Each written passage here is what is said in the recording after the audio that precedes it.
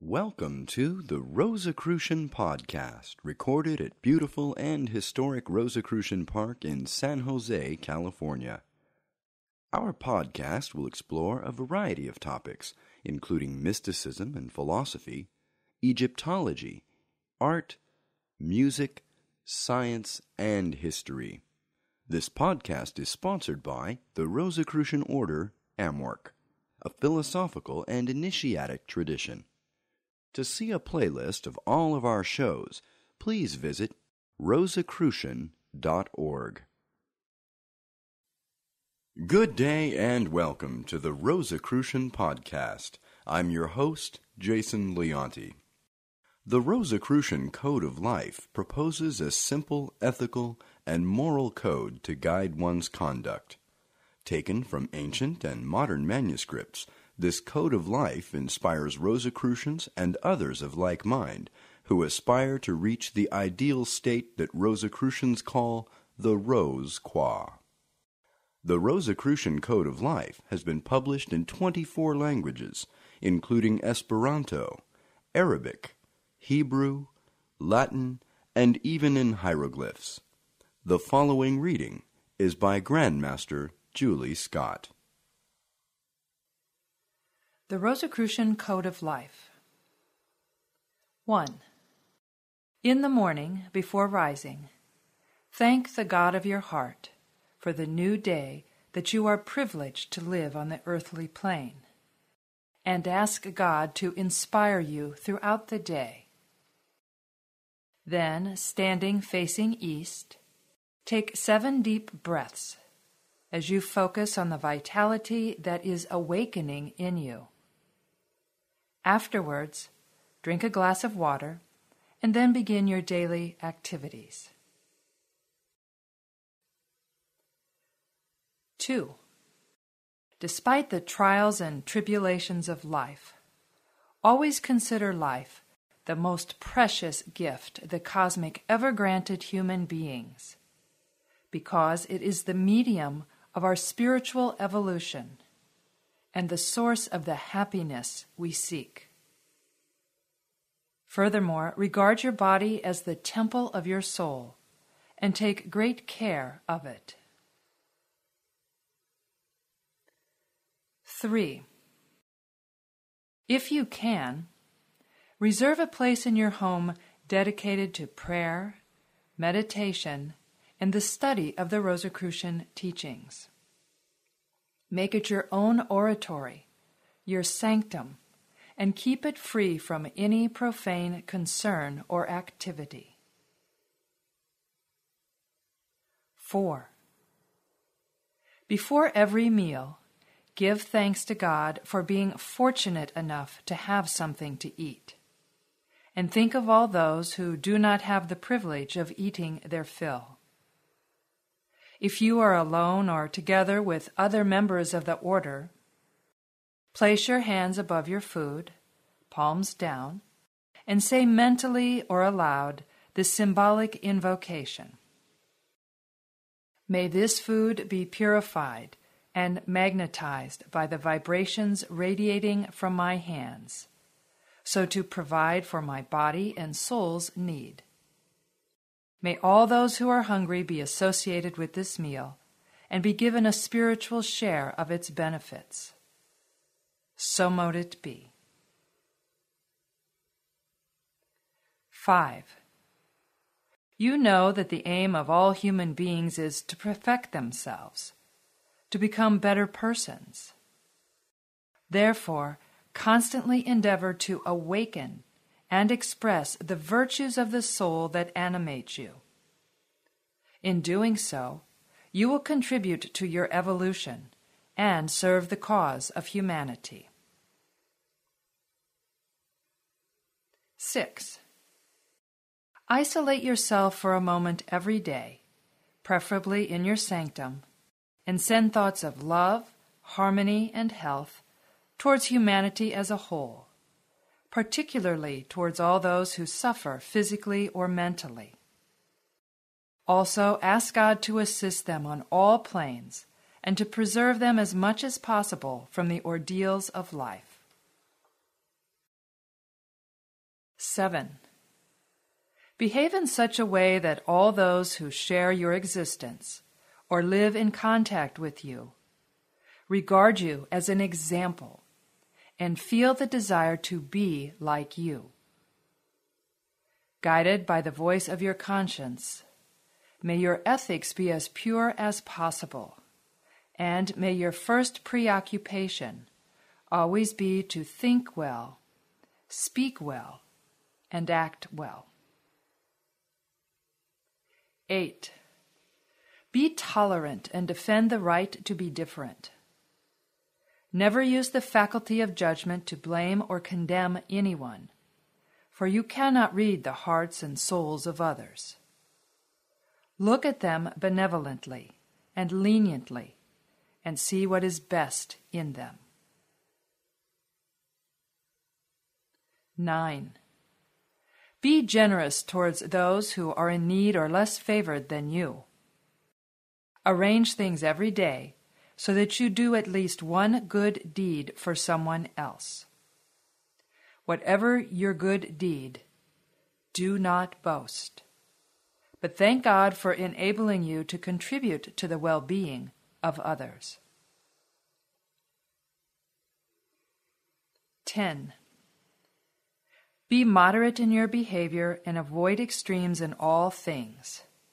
Be temperate and follow the middle way in all circumstances. 11. If you hold a position of power, do not be overly proud about it, and do not become intoxicated by the power you may wield. Never use your position to force others to do anything that they disapprove of, or that is unfair, illegal, or immoral. Hold your office with humility, and make it serve the common good. 12. Be attuned to others and speak with care. If you ever criticize, make sure that it is done constructively. If someone asks you for advice on a subject you do not know well, humbly admit your ignorance. Never stoop to telling lies, backbiting, or slander. If you hear malicious gossip about someone, do not support it by lending a willing ear. 13. Respect the laws of your country and endeavor to be a good citizen. Always remember, the key to human progress lies in the evolution of consciousnesses. 14. Be humanistic. Regard all humanity as your family. Beyond race, culture, and belief, all human beings are brothers and sisters. Consequently, they all deserve the same respect and consideration. 15. Consider nature as being the most beautiful sanctuary and expression of divine perfection on earth. Respect life in all its forms, and look upon animals as conscious and sensitive beings, and not as mere living things. 16. Be and remain a free thinker. Think for yourself, and not according to what other people think. Likewise, let everyone think freely. Do not impose your ideas on others, and always remember that your ideas are also evolving. 17. Respect all religious or philosophical beliefs, as long as they do not strike a blow at human dignity. Do not support fanaticism or fundamentalism in any shape or form. As you live your faith, make sure that you are neither dogmatic nor sectarian. 18. Be faithful to your promises and commitments. When you give your word of honor, consider it to be a sacred pledge that binds you. If you must take an oath, think of the rose cross, the symbol of your ethical ideal, while doing so. And remember that any lie you might tell will have karmic consequences for you. Although it is possible to deceive others, no one can escape divine justice. 19. If you can afford and wish to do so, support the order materially, so as to promote its activities and contribute to its continuity. 20. The purpose of the order is to contribute to the raising of consciousnesses and the transmission of its centuries-old teachings. Therefore, make yourself available to present its ideals and philosophy to those who seek knowledge, but without ever trying to coerce them. 21. Never cause anyone to believe that members of the order are sages who are in full possession of the truth. To those who may ask, present yourself as a philosophical person who is seeking wisdom. Never pretend you are a Rose Croix, but say you are a perfecting Rosicrucian. 22. In the evening before going to sleep, summarize the day that is ending, and see in what ways it has been constructive or otherwise. In your soul and mind, weigh up what you have thought, said, and done throughout the day. From this, draw useful lessons for your spiritual evolution and make firm resolutions. When this is done, send positive thoughts to the whole of humanity and entrust your soul to God before going to sleep. So mote it be.